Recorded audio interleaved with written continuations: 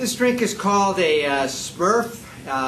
It falls into the shooter or shot classification. It's got a few extra ingredients in here, so you probably want to use maybe one of these small rock glasses. And we're going to shake this drink because it's got some fruit juice in there. So I'm going to use my Boston shaker. I'm going to put some ice in my metal cup.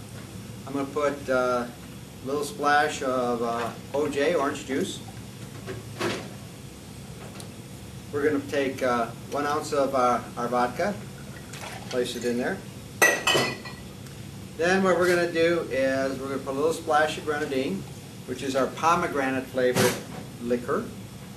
We're going to shake this up. Let's get this nice and cold, but chill it all down, nice and cold.